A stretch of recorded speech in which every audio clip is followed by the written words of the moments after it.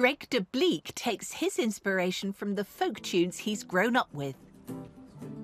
I started writing hymns because I realised that music is just all about communication, and it's about taking what's on my heart and sharing that with another person. Fountain of life, our souls reflect. I get my inspiration from the truth that I find in the Bible. When I apply it to my own life and I realise how it makes sense of everything, that just inspires me to write new music, sing a new song to the Lord, as the psalmist says.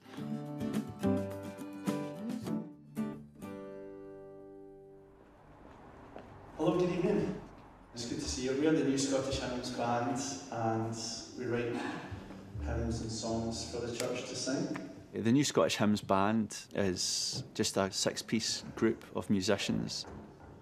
I'm the oldest guy in the band, and the rest of them are all in their 20s. They're all involved in worship in their own church. Now, the first song that we are going to do is a song called O Saviour of Sinners.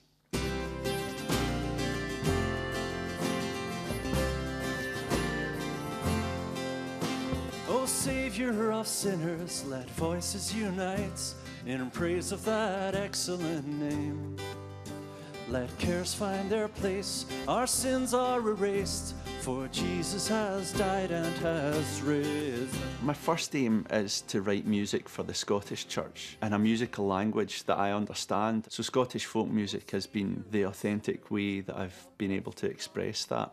One of the reasons it's good to have new hymns is it forces you to think about the words, because so many people come to church and they sing songs without thinking about the words. The gifts he has given.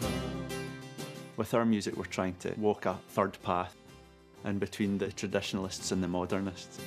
O Saviour of sinners, no words are enough to bring you the praise you deserve. Some of the greatest hymn writers, the Charles Wesleys and the Horatius Bonners and Isaac Watts, people like that, their hymns are still being sung in churches today all across the world, and they're inspiring people, they're inspiring me.